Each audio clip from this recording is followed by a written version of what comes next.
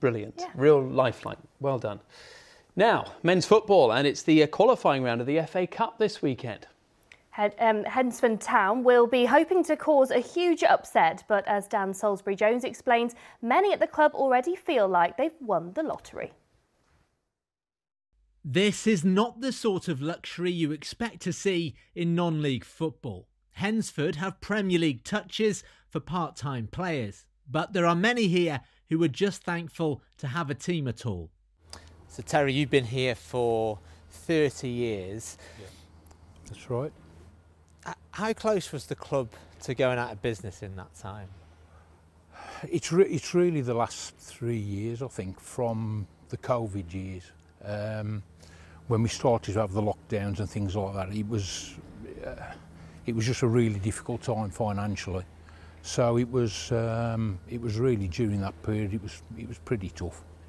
The next 30 years? Well, the next 30 years should be a whole lot better, I think so. And the reason for that is the new owners, a couple who are not used to the limelight. In fact, this is their first interview and it is a world away from their old lives. For me, just school run, normal school run, housewife stuff, lunch dates with friends, but now it's 24/7, football club comes first. I feel blessed. I've had 2 great careers really, one in video games, absolutely fantastic, 15 years of my life, and this is the next chapter. A lot of people sat at home will be asking why. Probably this time last year, Craig's nephew Jacob signed. We love football, so I'll come to watch, heard the club in trouble, thought about it, talked about it and thought, yeah, we can do it. We're just football fans at heart, and the moment we walked in here, we fell in love with the club, didn't we?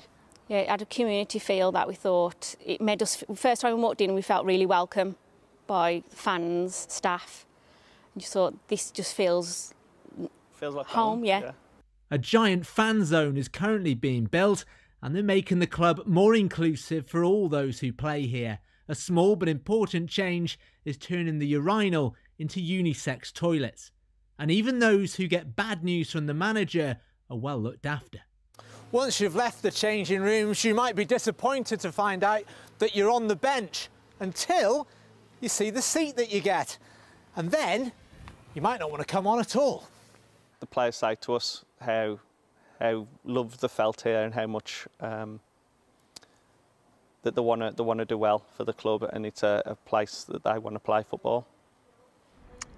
Who are they most scared of out of you two? Amanda. Definitely me. I'm the good cop, you're the bad cop. Yeah, that's it. Good cop, bad cop. The players are reminded about past FA Cup glory at every match here, but even with the significant investment from the owners, this weekend they are huge underdogs. They face Gateshead, a professional club 3 divisions above them. How are your nerves on a match day, particularly a big game like this? Yeah, not good. Tend to watch it from indoors. Yeah, not good. Did you say you had a watch on the other day? Oh yeah, recorded a high heart rate. Yeah, so yeah, I do, yeah, struggle. We want to grow sustainably. It's not all about just putting money into the club and, you know, boom or bust. This is about making the whole club rise. We want to see some great football. This is a long-term project. We see our next 30 years here, don't we? Yep. So yeah, it's just all about, you know, having fun, letting the fans have fun, and just seeing where it takes us. Growing, improving, and hopefully move up the leagues. Who knows if any of the changes will be the key to success, but they've certainly brought hope back to Keys Park. Dan Salisbury-Jones, ITV News, Hednesford. Well, firstly, their pitch looks absolutely stunning, and secondly, good luck. Yes, best of luck. Now,